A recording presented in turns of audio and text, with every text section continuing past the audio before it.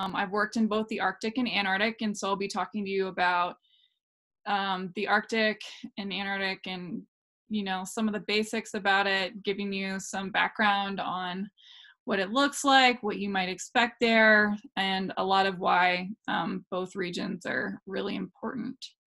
I'm happy to take questions along the way. I think the easiest way to do that might be in the chat. So if I see something pop up down in the chat, I'll take a look at it, and definitely stop me as we're going to ask any questions. Yeah, anything before I start? It was awesome meeting all of you. It's amazing that all of you are from so many different states and going to both polls, so I'm really excited for you. Let's see. Yeah, thanks. My last name. Cool, so I'll get started. I'll give you a little bit of background about me. I think, especially as educators, that might be interesting for you. I grew up in Ocean Shores, Washington, which is a little tourist podunk town on the coast of Washington State, and I was in band. I worked at a go-kart track, so nothing special. Let me see. Okay, I think I've got this. I went to undergrad at University of Washington. While I was there, I did an oceanography degree in biological oceanography. So I was really interested in phytoplankton genetics, actually. There's a phytoplankton tow being done over there, over here on the left. And we went to the Galapagos Islands for my capstone project. So that's where all these photos are from. And this is me working on the ship, working on chlorophyll extraction.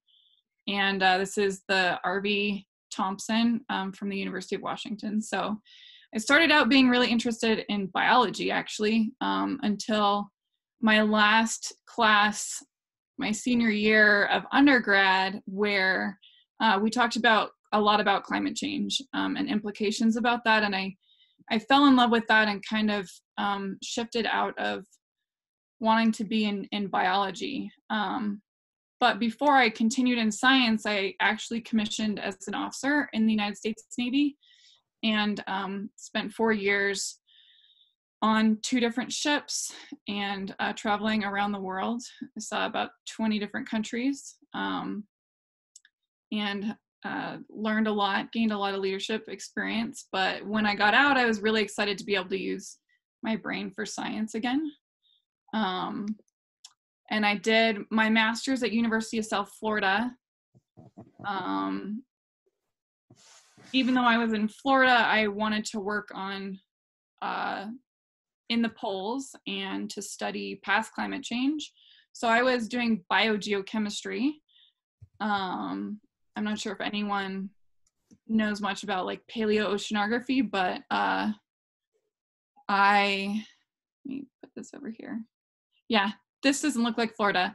I was using ocean sediments to reconstruct past climate change, and ocean sediments from the Arctic and Antarctic. So we were collecting ocean sediments from Antarctica in 2 different trips that I took. This was the first one. This was to the peninsula. You can see down here, the Antarctic Peninsula, where Palmer Station is. This is a picture of Palmer Station. So it's a small little station out on the peninsula. Went on the Gould, an ice fortified ship that barely breaks ice. It barely floats as well. So it's an interesting ship to be on. There's an elephant seal here. We're taking ocean sediment cores, as I said, so these are some cores. But what I'd really like you to notice are these 2 pictures on top, are kind of more of the landscape. This is sea ice. This brown here is a lot of algae. And this is a lot of what the productivity is there, and there's a lot of it. And then also kind of the landscape here, there's quite a bit of mountains on top of having the ice. And so it's beautiful. That's part of why I'm very excited for you guys to go. My second trip to the to do field work was also to Antarctica, but this time to let me get rid of this. But also to this time to East Antarctica. Totten Glacier is over here. It's, despite being very cold and icy, it's a bit of a different landscape than the Antarctic Peninsula. Let me see, question. Oh, no, that was not a Russian ice fortified ship. That was a US ship through the NSF. Both ships were. This ship that I was on for this was the Palmer. I forgot to put a picture up here on it. But we did a lot of biological research, chemistry, physical, oceanography. So we were looking at currents and things, and we were also doing sediment cores like we were before. There was a bit more biology that we saw. We were out there for a lot longer. This cool crab-eater seal and some emperor penguins and Adelie penguins. And then again, you can see the life that is inside this sea ice. There's lots of diatoms that live inside of the sea ice. And so there's a ton of productivity there. And wherever you find places where that brown or yellowish ice is, you end up seeing a ton of seals and penguins and whales and things. So it's super productive. And again, the landscapes are very different. This is the front of the ice shelf, Moscow University ice shelf, which is right near Totten Glacier. And it's just a floating brick of ice that can be several hundred meters deep. When it breaks off into icebergs, oftentimes they are tabular icebergs, which is what is floating right here. You guys can all see my arrows, right? I think. Right. And then also this is the sea ice. So this is all floating on top of the water. And you tend not to see the tabular icebergs as much in certain areas and on the peninsula, depending on where you are. But certainly in East Antarctica, they can be city-sized or larger. So it's quite a different dynamic. And trying to switch. There we are. So yeah, here's kind of the difference between the two. After my master's, I decided to switch gears a little bit. I was really interested in data analysis and contemporary ice sheet change. So I decided to go to University of Colorado Boulder, but more to work on the glaciology side and how oceans impact glaciers and ice sheets. And so a lot of this will be taking you through some of that work and kind of getting a glimpse into ice sheets and things like that. So I'm sure most of you are familiar with what a glacier is. Most people around the US would think of this probably more as a glacier.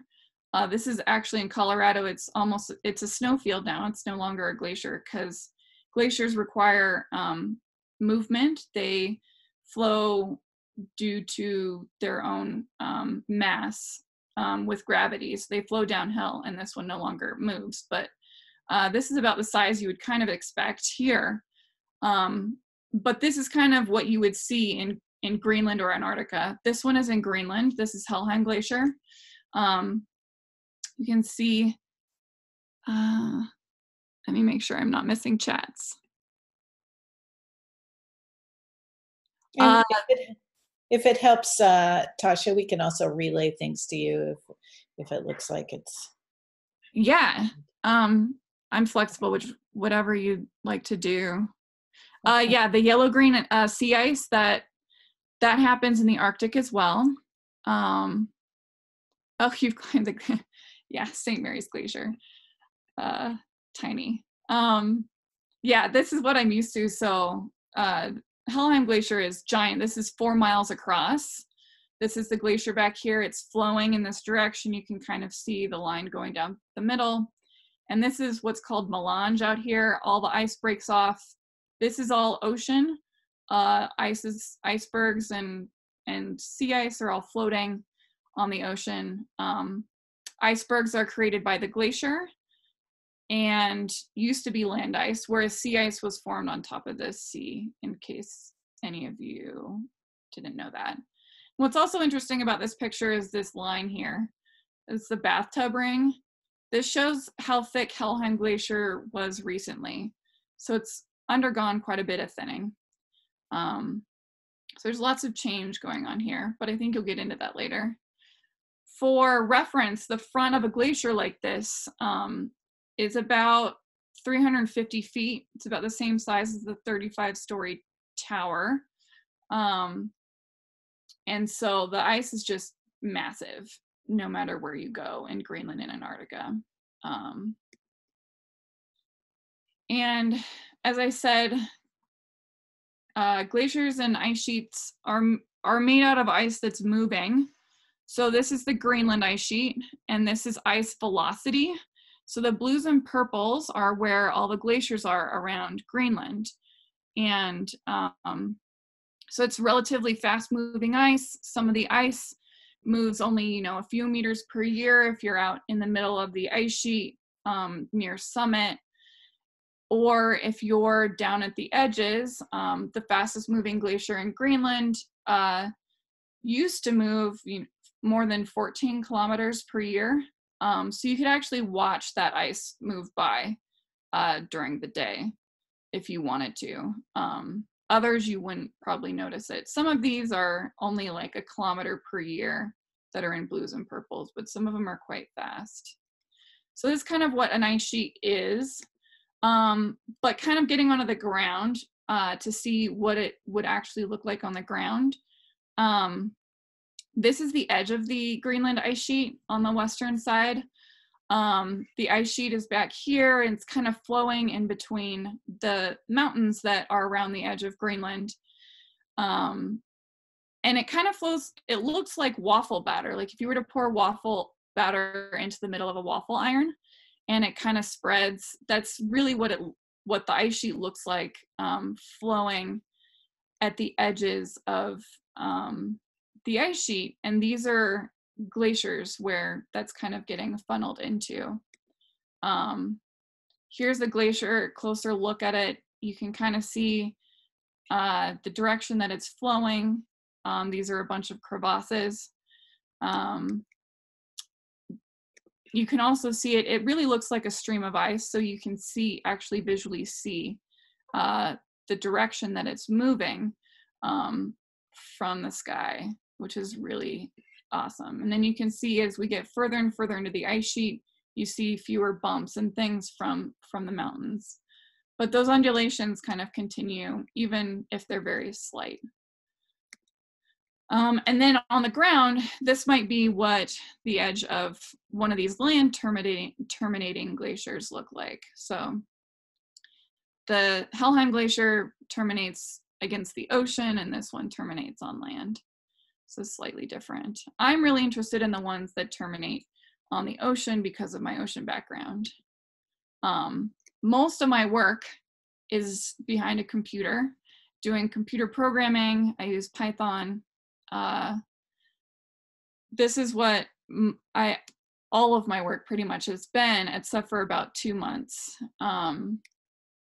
I use satellite imagery for most of my work.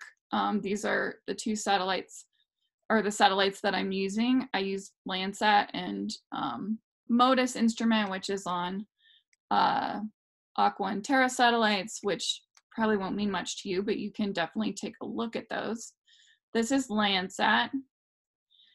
Landsat is the longest running Earth science satellite that NASA has. And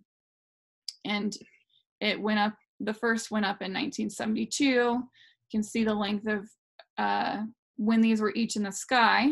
And this is kind of the path that Landsat takes. This is just day one, the track that it covers, and then it'll start to show how it fills in over 16 days. You'll notice here Landsat 6 has a little dot because it didn't make it into orbit when they shot it up into space. We're currently on Landsat 8, and Landsat 9 is planned to go up soon.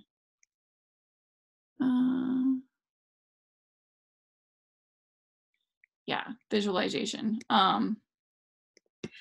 So this is the front of Helheim Glacier that I just showed you before, and this is what it looks like from satellite in red, green, and blue. This is just a satellite image. You can see ocean over here that's very dark. The melange is kind of bright white, and the actual glacier is kind of a bluish grayish color here. And when you look at it in all the bands of the Landsat satellite, these are the different ways that it would see. So it would see in blue, in green, and red. And when you start getting into the infrared, shortwave infrared, you start to see a very different picture. I really work in thermal, so I'm really interested in ocean temperatures. So I'm looking at thermal, but you can see a lot of different things. You can see that land jumps out very differently in infrared than it does in the normal like blue, green, red. This is one of the ways that we study the Arctic, and we can see a lot of the changes that are happening and ways that you can actually take a look before you go out into the work that you're doing. Trying to get this to record. This will be all provided to you. Each of these links is a link for looking at imagery, and I'll take you to one of those really quickly, just so you can take a look before you go if you would like to. So this is the worldview link.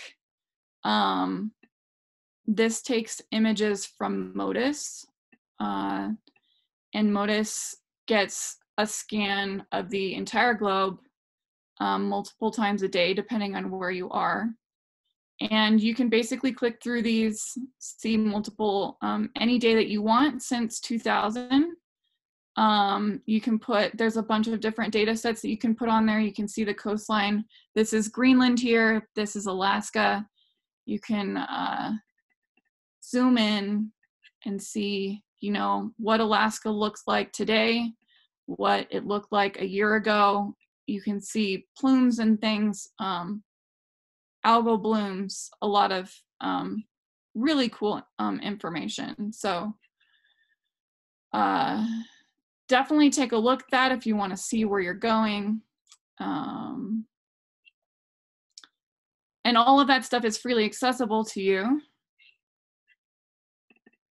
So take advantage of that. Some of these are Landsat data, some of these are MODIS, but they're very easy to access. Let's see.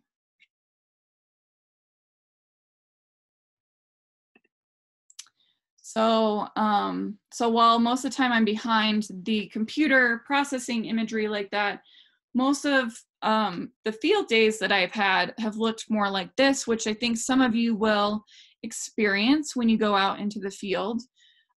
This is in the middle of the Greenland ice sheet. And you can kind of see in the background, there's really not much around. This is us preparing to go out into the field. There's a warehouse where you get a bunch of your field equipment tested out to make sure there's no holes and things like that. I think I saw there was a chat. Let's look at it in just a second. But yes, whether you go into Greenland or Antarctica, you end up having gear that's issued to you. I'm not sure about Alaska, but yeah. They get gear issued to them. Okay, cool. If you're going out by yourself, you're taking a lot of food. We were out by ourselves, so this is some of the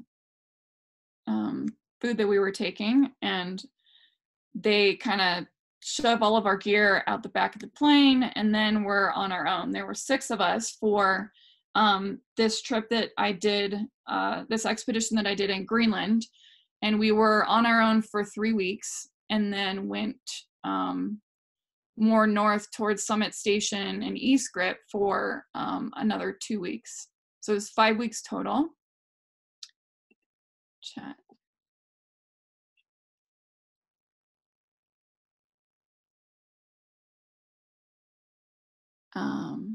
Cool.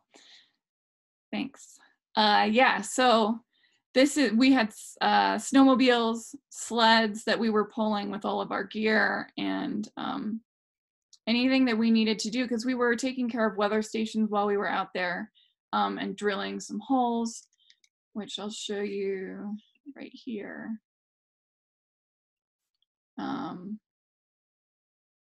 Yeah, generally just very isolated. So this is us setting up camp. This is a 360 video, so I apologize.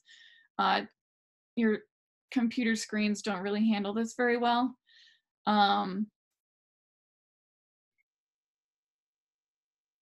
Yeah, it takes us about a day to tear down camp, travel about 100 kilometers on snowmobile, and then set up camp again. So one day might just be given to the traverse, but you get very efficient at it, and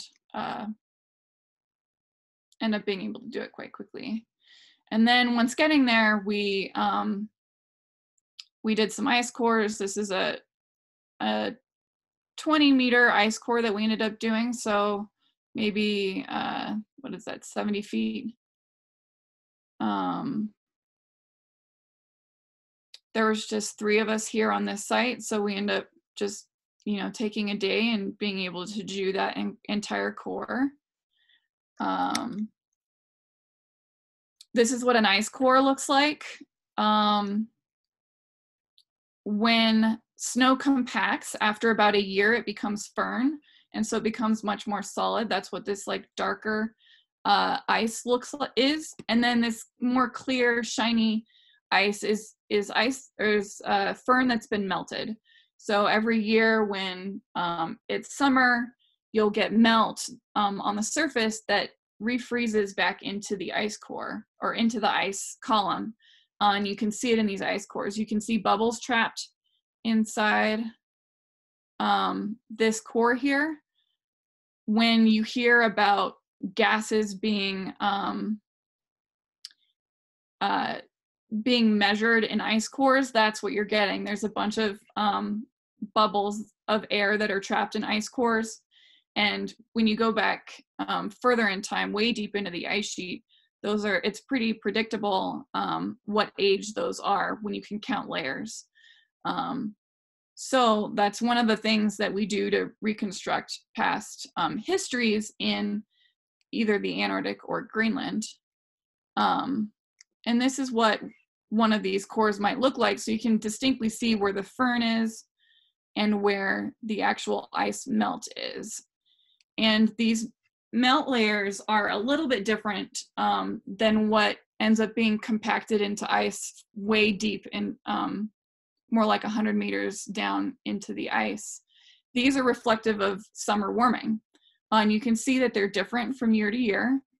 Some of these are annual layers.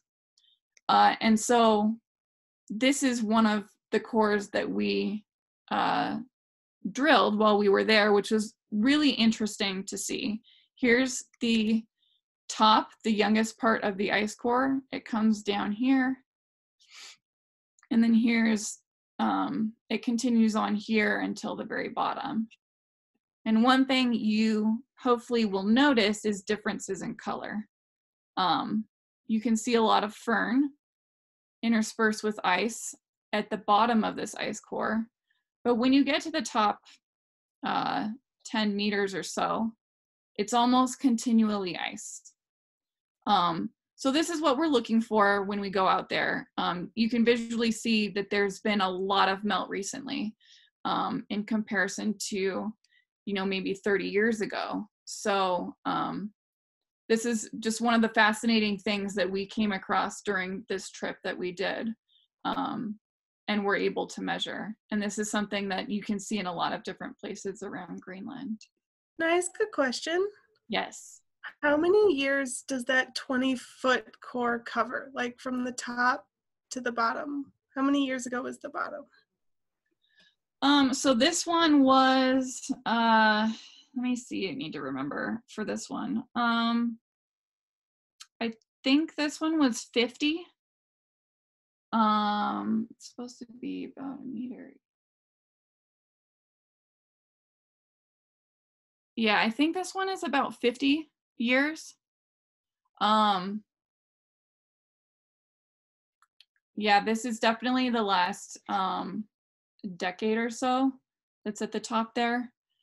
I could look it up to make sure because each of the cores was a bit different. But yeah, it's quite a bit of history in there. No, that's good. I had no reference if it was 10 years or 100, so. Oh yeah. Yes. Yeah. Yeah.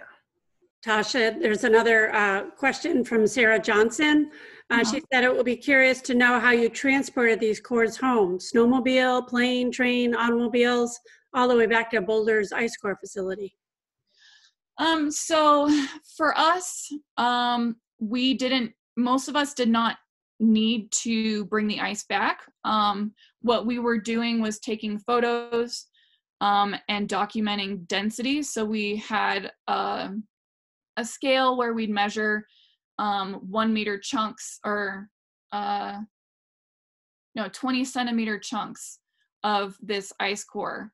And so you measure the length and the width and the density and the weight of it, and you'd be able to determine its density. And so by doing that, you can say whether it's ice or whether it's firn quantitatively. We weren't taking any of these cores home, but some people might melt it depending on what they need and melt it into bags and take that. Some people, if you need the actual ice core to stay intact, then they would have large ice chests that you would take through customs all the way back to an ice repository.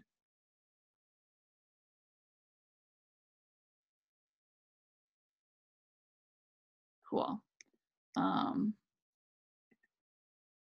So that was my first expedition while I was here in Boulder. But my second was to Antarctica. This was last year that I went.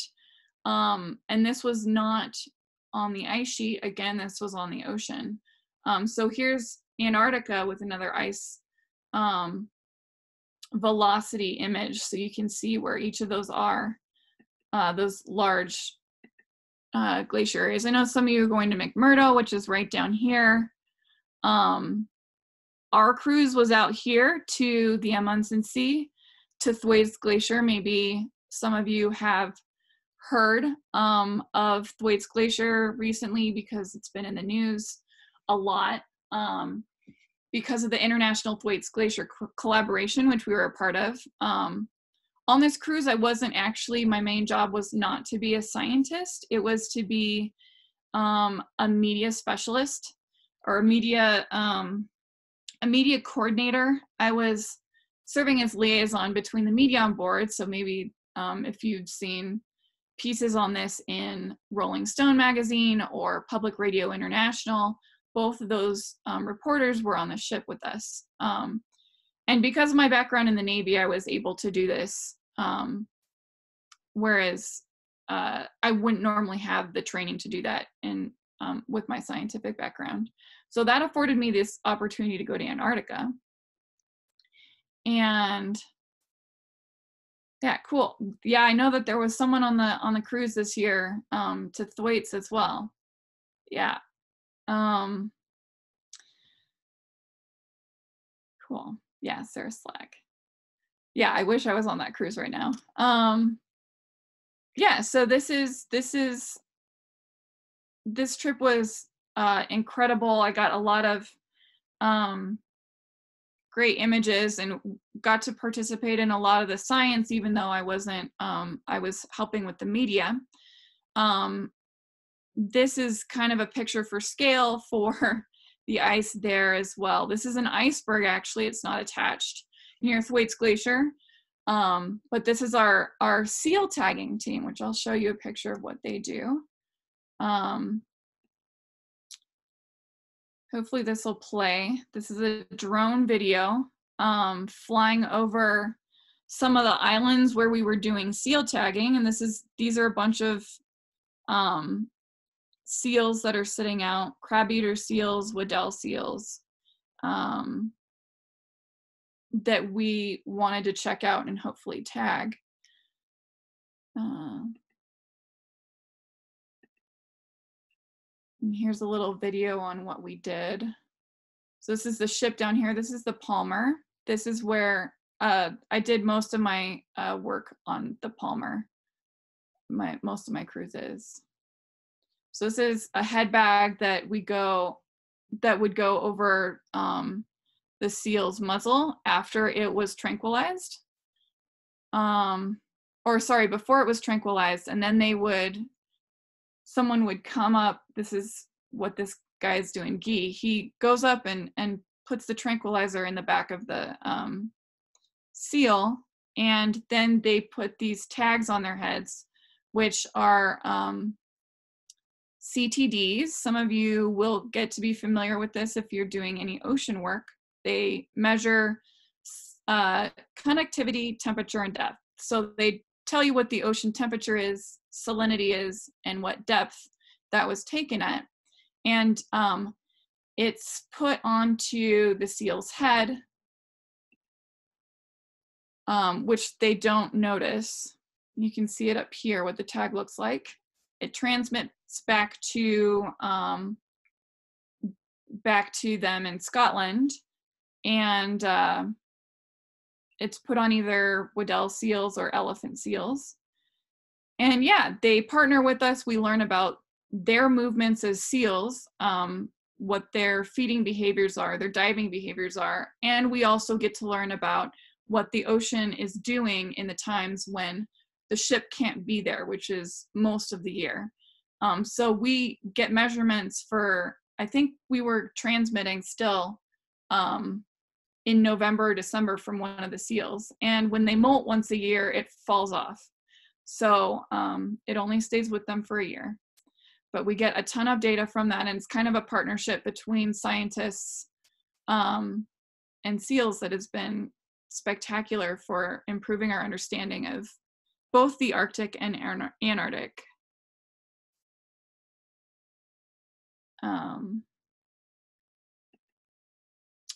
So looking at a lot of these images and videos, you can kind of guess a lot, or also based on your background, why the Arctic and Antarctic are so important. But I'm gonna go through those a little bit more here. Obviously, they have diverse ecosystems, which are really important. I'm gonna change sharing here again and show you the biosphere, so how productive they are. This, by the way, is Science on a Sphere. These are data sets that you can also access for teaching and things. They're pretty incredible. Make this a little bit easier for you to see. So this is looking at productivity around the world, both on land and on the ocean. So this is from phytoplankton.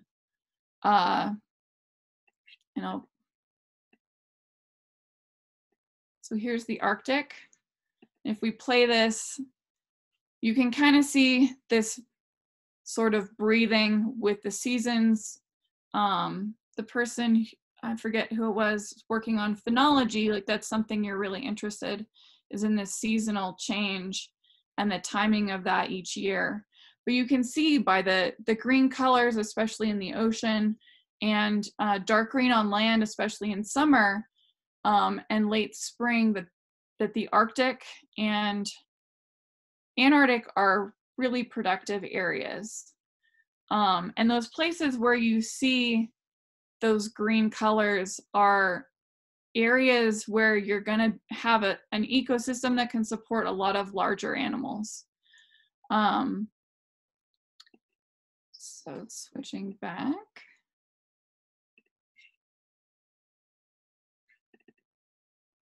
So as we have already seen in a lot of the pictures, having a lot of that primary productivity that was shown in that globe image,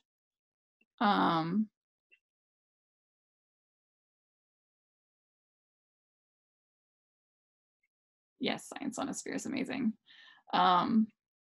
Yeah, so it supports ecosystems where you can see larger, more charismatic megafauna like the emperor penguins and seals. In the Arctic, you will see polar bears. This was these were images from Churchill that were taken from a researcher here. Also, birds, there's a lot of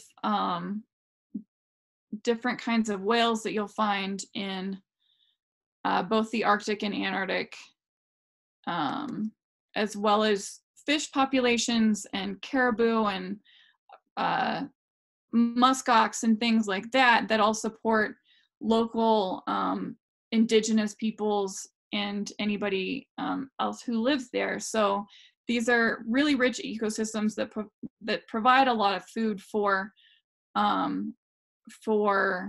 like fisheries and things like that. There's also, of course, a lot of shellfish industries that are in, say, Alaska, that are affected by changes in the Arctic. Tasha, we have a couple of comments. One from Sarah Johnson. She says, so interesting, wonder about other multi-parameter environmental sensors, one second, out there that are used on animals. I know of such things on buoys, but not on animals. Yeah, actually they have, these tags are used on seals. They have variants that are used on smaller animals. They apparently have backpacks for penguins. They have much more temporary ones that fall off after a day or several days for smaller animals. But they're built by some of the same scientists that do some of the seal tagging. So yeah, there's a lot of expansion still possible there. I think they're working on smaller instruments and more cost-effective instruments. I think each of these seal tags is about $4,000 right now. So yeah, there's a lot of growth and expansion in those areas. If I showed you how much data there is, it's incredible across the globe with this kind of research. But I'm not aware of any other kinds of things yet. Okay, Katie Gavinus mentioned it's really cool to be looking at the primary productivity visualizations right around the spring equinox. And also there was an article that she gave us a link to in the chat that talks about narwhals document continued warming of southern Baffin Bay. Yeah, I actually have had very little, no experience with narwhals, so I'll definitely check that out. I have sadly never seen a narwhal, but yeah, those are incredible animals as well. Yeah, so continuing on with diverse ecosystems, there's ecosystems that you won't find anywhere else in the world, especially that are threatened. You'll hear more about climate change and its impacts with, I think, Mark CIRES' talk, if you haven't had that yet. But there's permafrost, which is frozen ground, and especially in the Arctic and, in Alaska and Canada. And you can see that here some of it has broken off at the coast, but it holds a lot of nutrients. There's a lot of life that lives in those permafrost regions. The dry valleys, which I know, I'm forgetting everyone's name right now. I'll think of it later. But dry valleys, there's actually very little life there. And as was mentioned earlier, it's mostly invertebrates and things like that because it's so dry and so cold there. But there's also not much snow or ice. And then the boreal forests and all the way to tundras. So there's a lot that you'll find outside of Greenland and Antarctica in terms of life. Obviously, these regions provide water resources, especially for the people that live in Greenland and Alaska. And yeah, so water resources are a big deal from these regions, and food. Things that will be a little less intuitive are thinking about heat transport across the globe and how the Arctic and Antarctic play into that. I'm gonna go to another SOS.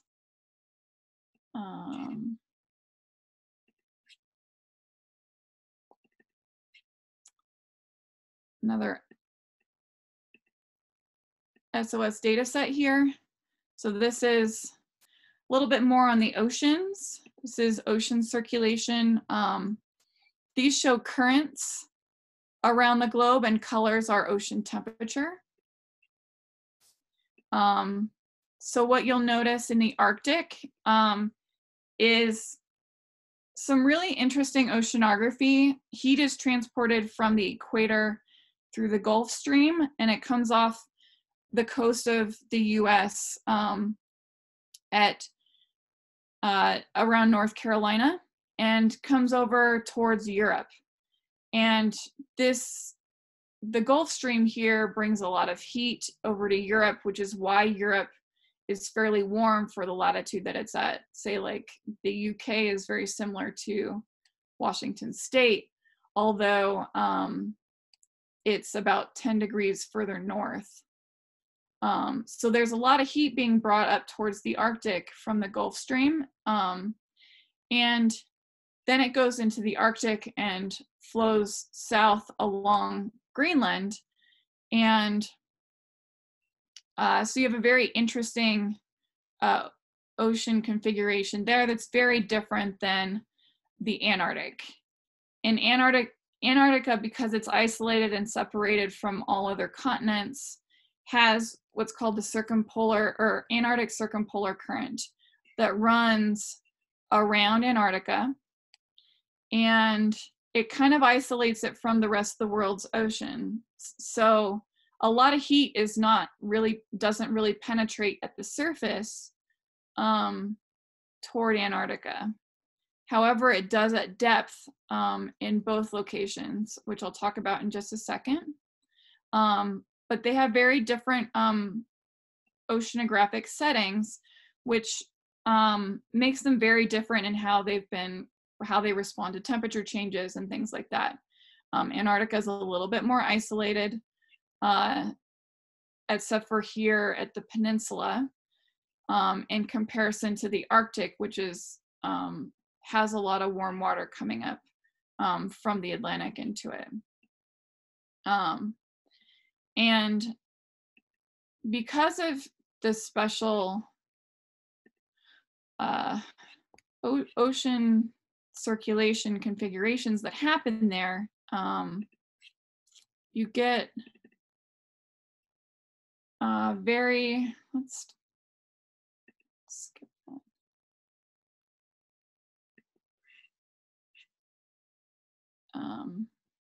There's some very interesting processes that happen oceanographically in both Antarctica and the Arctic that you will also end near Alaska that are important for the entire globe. So this is called the Great Ocean Conveyor Belt, or also thermohaline circulation, which thermo, heat, haline, salt. It's circulation driven by heat and salinity changes. And the red here, the red is all surface currents around the globe, and the blue is deep water currents.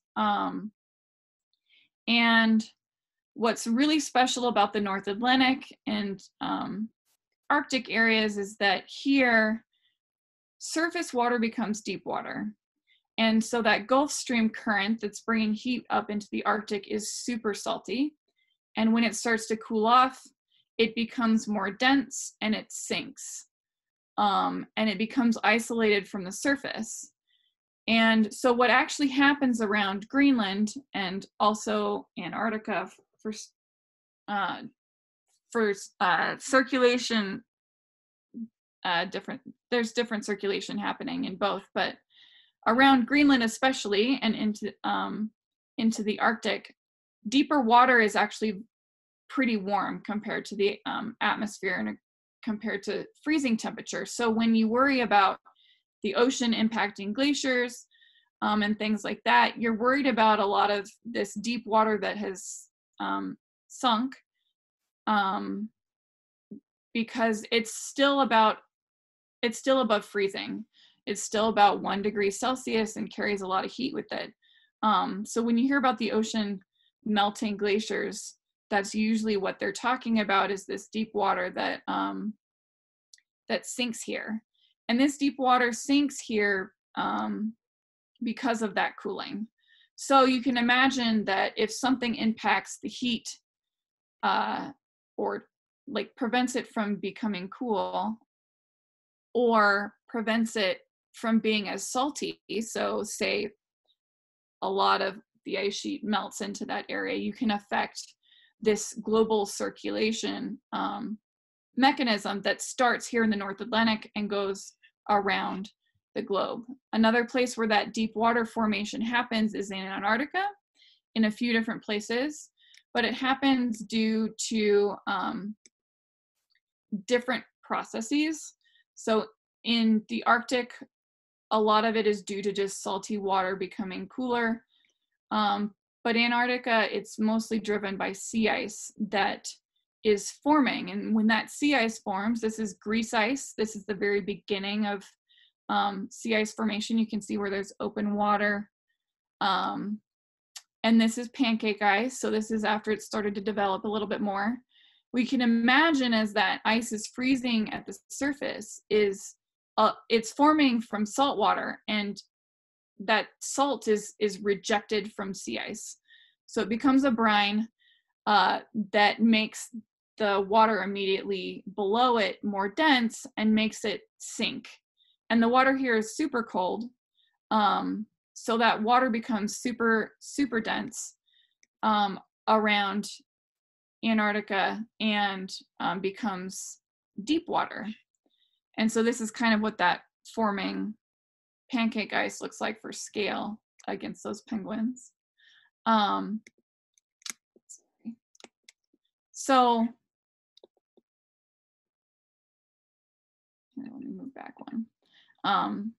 So both locations are extremely important for global deep water circulation that feeds into the Indian Ocean, that feeds into the Pacific. And then near Alaska, that water actually comes back to the surface and provides a lot of nutrients, and then returns back to the Atlantic, back towards the North Atlantic and to the Arctic, where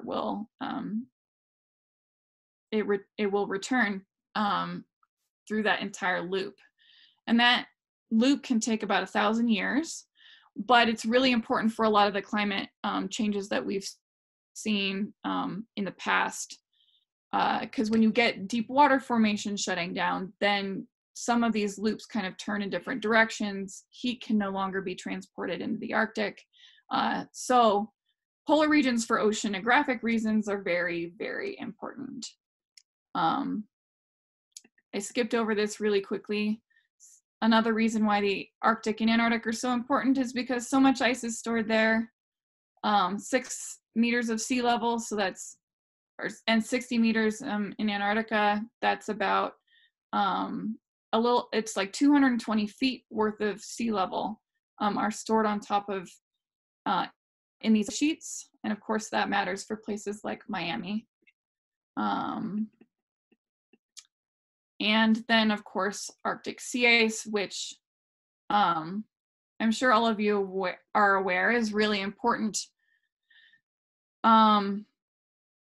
because it's changing a lot. But what's most important about this and about land ice is that it's very reflective. So because it's white, it's reflecting a lot of the energy that's coming from outer space on into the Earth's atmosphere, and it will reflect that back into space and prevent it from contributing to warming. So of course the Arctic and Antarctic, because of the ice that's contained there, are very important for regulating global temperatures. And all of these things put together, the Arctic and Antarctic also affect global weather variability. So this is the jet stream. These are winds, which you can see kind of run around snake-like across the planet.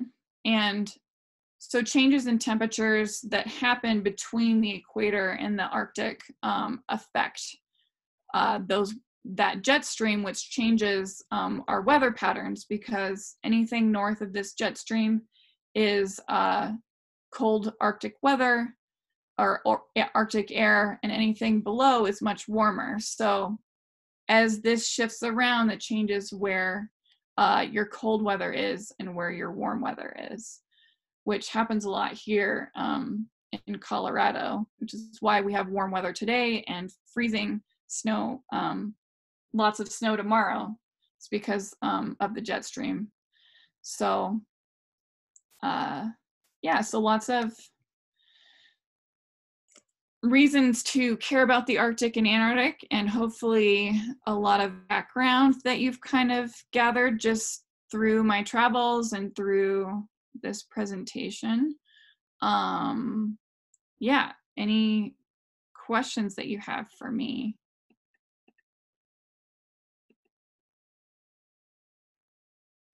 Speak up, everybody. You can just ask away. Yeah, what happens in the Arctic definitely doesn't stay in the Arctic. Yeah, and hopefully there's those resources. I'll put the SOS. I don't actually think, oh yeah, I do have the SOS URLs on this presentation, so you can access them. There's thousands of data sets through the Science Ionosphere, so have at that. They're great for educational tools. I have a question about the conveyor belt. Mm-hmm. I'm looking at the graphic and it shows that there's both a cold and salty current and a warm current happening around Antarctica. So there's both? So the red is surface. Okay. And the blue is deep, but actually, yes. I mentioned it a little, I talked about it a little bit in Greenland, but in Antarctica, there's also a warm layer that's a few hundred meters, so several hundred feet below the surface, is some warm water. So at the very surface, there's a lot of melt that's there that makes it very buoyant and sit at the surface. And it's also exposed to the air, so it can get really cold and lose a lot of heat. But a little bit below that is warmer water, and to us it's frigid, but anything above freezing, which is minus 1.8 for salt water, anything above that temperature in Celsius is warm to the glaciers and ice sheet around Antarctica and Greenland. So in both locations, you have water that's below the surface that seeps in to melt glaciers and things. And those are kind of impacted by where that circumpolar current is around Antarctica, which is driven by the winds. And so, so yeah, you see some variability in that. That's kind of like a cold, warm, cold layer as you go down then. Yeah. Yeah. Okay. Thank you. Yeah. I have a question that's related, but it's not something you've talked much about. But I was recently looking up this idea that there's actually a layer of fresh water on top of the salty seawater, and I was surprised to learn something like this. And I was like, in the Arctic, where I was reading about this, and I'm just curious if you can give a explanation on that. I mean, I was reading about it, but I'd love to hear your explanation. Yeah, and it's kind of connected to what I was just talking about. So like when you have sea ice melting or when you have glaciers melting, fresh water is less dense than salt water. So it tends to sit at the surface. If it's happening at the surface, then it's going to create a freshwater, what they call a lens, freshwater lens at the surface. So a lot of the water that comes out of the Arctic, as I was showing, that flows down here from the Arctic along Greenland is very cold and also very fresh because you have a lot of sea ice and glacier melt wrapped into it. So, so that water tends to sit right at the surface, and everything else that's salty sits below it. Because it's slightly more fresh, it's easier to freeze. And so that helps contribute to sea ice production in the winter time. Yeah, anything else you wanted to know about it? That generally? No, that's cool. It's just a fascinating concept that I had never really thought about, and think about like what it means how does that have any, I'm so curious how that layer of water might get used even, I don't even know, but by like the people in the Arctic, or what their relationship is to this fresh water versus the ocean salty water. And it just opens all these questions and ideas for me. I don't know. Yeah, so generally, depending on how much melt is actually going into it, a lot of times it's relatively fresh, but it's not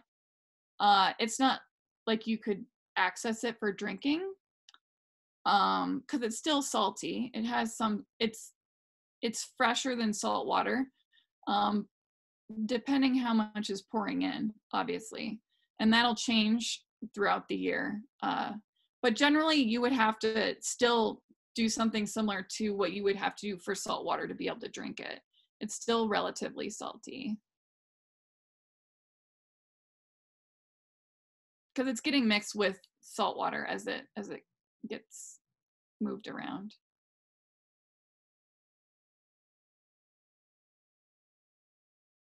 Yeah, some communities in Alaska use sea ice as a source of fresh water. Yeah, there's a little bit of salt that can sometimes get trapped in the sea ice, but for the most part, it's pretty fresh, so that wouldn't surprise me.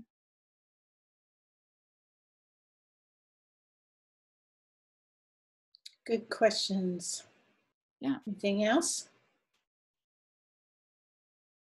So with climate change, there's always basically just winners and losers in an ecosystem. You know, there are things that are going to benefit from the changes and things that are going to, and you talked about the more charismatic animals, but what types of significant changes have we seen with those foundational organisms? You know, like the algae and the microorganisms in both the Arctic and the Antarctic. Are they similar in their changes as far as, you know, how they're being affected by these changing currents and the changing ocean temperatures, the salinity levels, all the things? I know that's a really complex thing to answer. I can kind of touch on that. I'm not sure what Mark is going to touch on in his climate change conversation with you guys. So I don't want to steal his thunder. He doesn't do biology, so maybe he won't touch that quite as much. But yeah, a lot of it's being affected. The very base of the food chain, like phytoplankton, a lot of that really shifts with where nutrients are in the ocean and where the edge of the sea ice is, because that's where a lot of nutrients are. So as the edge of the sea ice moves, a lot of those really productive areas are just kind of shifting. But those communities are a lot more resilient to changes. In Antarctica, we heard a lot about how penguin colonies are shifting, and their colonies depend on ice and sea ice, and being able to feed and things while they're young are being forget what the word is, reared. But so I know penguin colonies are experiencing a lot of trouble in Antarctica, depending on the species. Obviously, you know that polar bears are. There are some fish species that are shifting or having more difficulty because of temperature requirements. And I'm not as familiar with most of those kinds of things, those animals, but I have heard here and there that a lot of these things are shifting. I mean, when we were in Antarctica, it was really interesting. Have any of you heard of sea pigs? They are invertebrates that look like little pigs, but they're part of the family of sea cucumbers. And they just eat detritus off the bottom of the ocean. And we were catching those in our sediment cores, which are about, you know, like like 6 inches across or something. So there had to be millions of them because we caught 2 of them in our tiny little sediment cores. But like things like those are beginning to be more prevalent, it seems like, and some like they're talking about, I forget what species of crab are becoming more prevalent in Antarctica and things like that. So definitely the ecosystems are shifting a lot. Oh, I had a question. You have those big icebreakers, and we had the presentations about that beforehand, Yeah. before the break. How does breaking up ice impact wildlife? I mean, you have these things where the butterfly wings on one end of the world create a tornado in the other part of the world. So does anybody think about the impact of breaking up ice and how a break in the ice in one part can totally change the ecosystem for another species?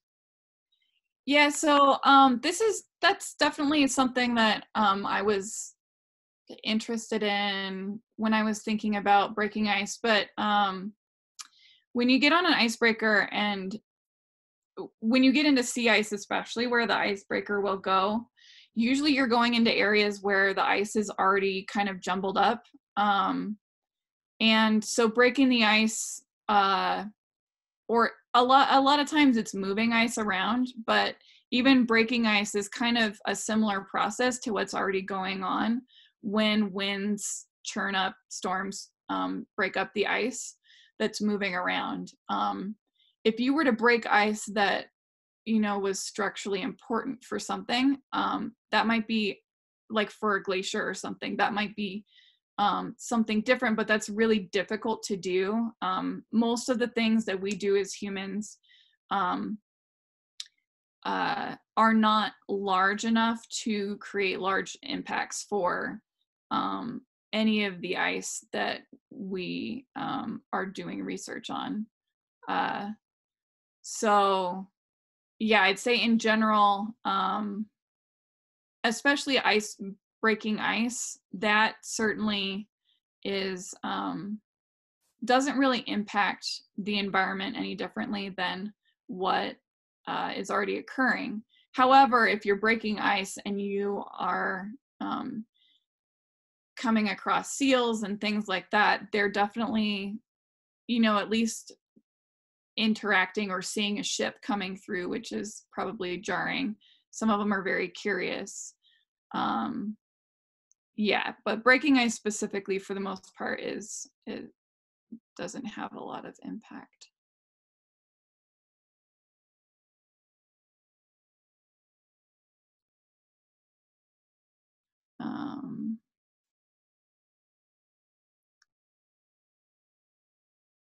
Good discussion. Yeah, there was just a little bit about northward migration of other things, including both terrestrial movement as well as ocean movement.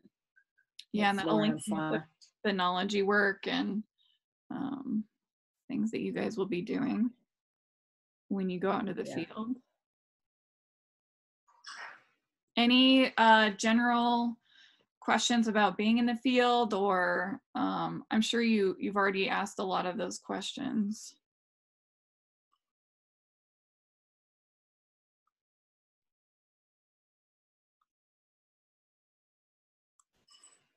Cool. Very good. Thank you so much, Tasha. Yeah. Yeah, really nice in depth. And then thanks to Tasha, maybe in your chat, will you put your email address so if somebody has additional contact or questions, they can contact you directly. And then thanks to everybody that joined late. I know that several of you are on the East Coast and it's pretty late there, but it was very interesting. So, and we also have your presentation. We'll have this recording as well that we can share.